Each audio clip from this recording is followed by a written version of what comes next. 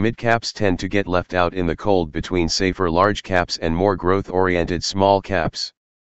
Last fall, Citi research analysts issued a report that said U.S. mid-cap stocks were ready to deliver the performance edge they haven't seen since the financial crisis of 2008.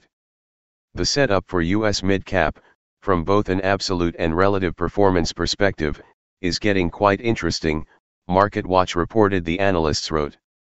It becomes a viable alternative for investors concerned about the ability of large-cap tech to outperform from here, yet confident in underlying economic traction even as the Fed unwind commences. Here we are almost 5 months later, and the Vanguard S&P Midcap 400 Index ETF, IVOO, which tracks the performance of the S&P Midcap 400 Index, has moved sideways, while the Spider S&P 500 ETF Trust, SPY, which tracks the performance of the S&P 500 Index, has delivered a slight gain. Even though mid-cap stocks have yet to take off, I don't believe the analysts were wrong. The future looks bright for these stocks despite the lack of appreciation. Barcart's S&P Midcap 400 page says there are 30 companies with zero debt and 3-year annual cash flow growth of 20% or more. Here are 3 that I would consider. Here's a toast to better times.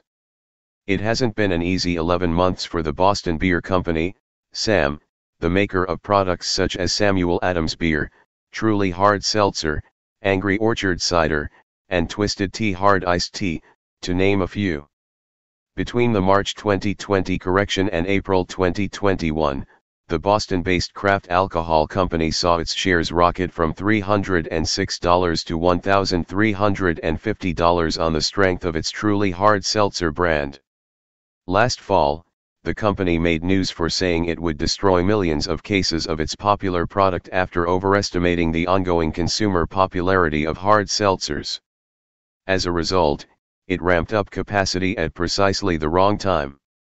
We were very aggressive about adding capacity, adding inventory, buying raw materials, like cans and flavors, and, frankly, we overbought.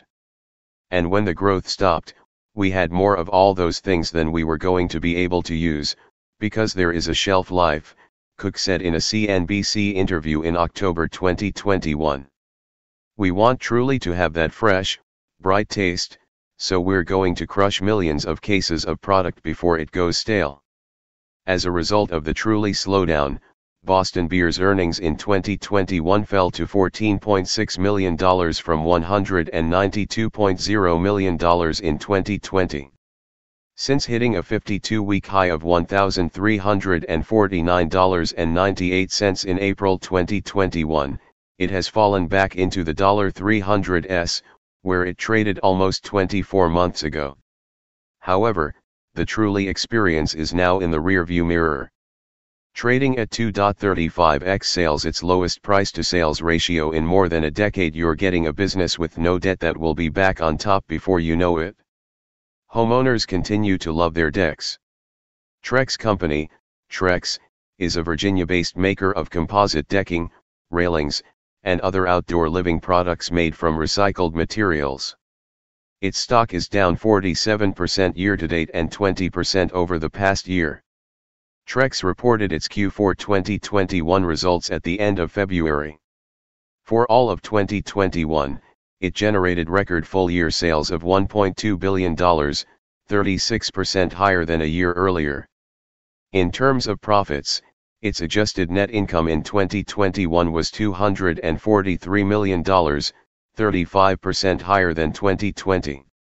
Consumer interest in and preference for sustainable outdoor living products is accelerating industry-wide annual market share gains to approximately 200 basis points, stated CEO Brian Fairbanks in the company's Q4 2021 press release.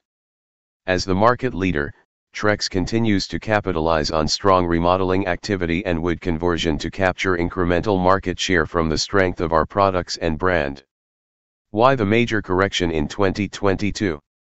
The company expects its sales to return to more normal growth experienced before COVID-19. As a result, it expects YoY sales growth in 2022 in the double digits. Just not the 30% variety. Assuming 15% sales growth in 2022, its adjusted earnings before interest, taxes, depreciation, and amortization, EBITDA, should be approximately $449 million, 26% higher than in 2021. Trek's stock currently trades at 6.8x sales, its lowest multiple since 2018. Most of its other financial metrics are also at 4-year lows. With $141 million in cash and no debt, Trex can continue to buy back its shares and invest in the third manufacturing facility that it's building in Little Rock, Arkansas. All is good at the environmentally friendly company. Interactive Brokers looks to steal Robinhood's thunder. The broker/dealer got its start 44 years ago when current chairman and founder Thomas Peterffy bought a seat on the American Stock Exchange. In 2007, Interactive Brokers Group, IBKR, went public at $30 a share. It's been growing ever since.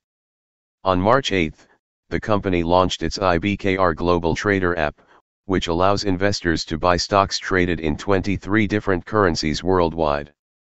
It also allows investors to purchase fractional shares, buy cryptocurrencies, and other features.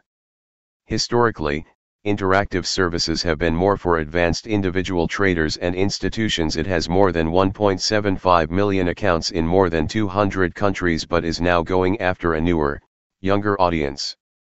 We view it as a way to attract a new audience that's used to something simpler, Bloomberg reported. Steve Sanders, Executive Vice President of Marketing and Product Development at Interactive Brokers, said about the product.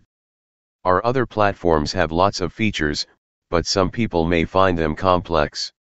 Interestingly, on its website, Peterffy asks people considering buying IBKR shares to refrain from doing so until they've become active users of its platform. How many billionaires do you know that would say that? Not many. In 2021, Interactive had revenues of $2.71 billion, 22.4% higher than in 2020. On the bottom line, its earnings per share were $3.24, 33.9% higher than a year ago. One thing to keep in mind is that Peterffy controls 76.5% of the voting shares in IBG LLC, the holding company that operates its various businesses. Interactive Brokers Group owns 23.5% of IBG LLC. Therefore, it is a controlled company. A very good one.